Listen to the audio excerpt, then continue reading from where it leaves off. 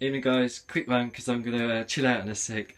I've just got home and I couldn't resist just trying this out because I was thinking about it on the way I'm in the car.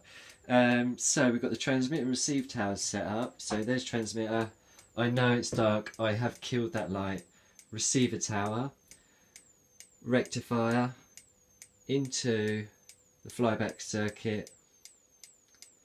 It's running the spark gap. Wirelessly. Why would you want to do that? I don't know. It just works and it's fun. Okay, so obviously we're going to turn it up a little bit, yeah? And see what we can get out of the spark gap. Right, that's 11 volts. Let's kill some power and see what.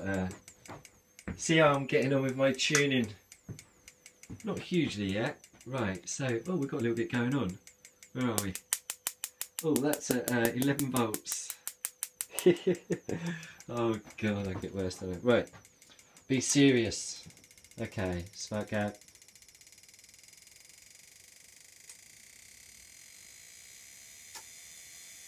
That's an amp, 25 volts. Oh, that's it. We're rocking now. We're flat out. 30 volts, 1.5 amps. A little bit of action going on up there. Plenty of action going on here, hopefully. If I can find myself a light. And the coil tuning is coming along. Getting there, I need some more capacitance. Thanks Anthony, thanks for your help mate. Thanks to everyone.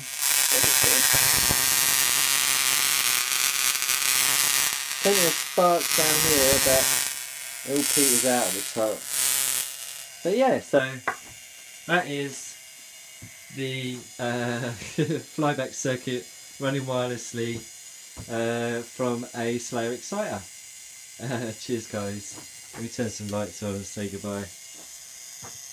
Good fun. I love it. Cheers guys. See you soon.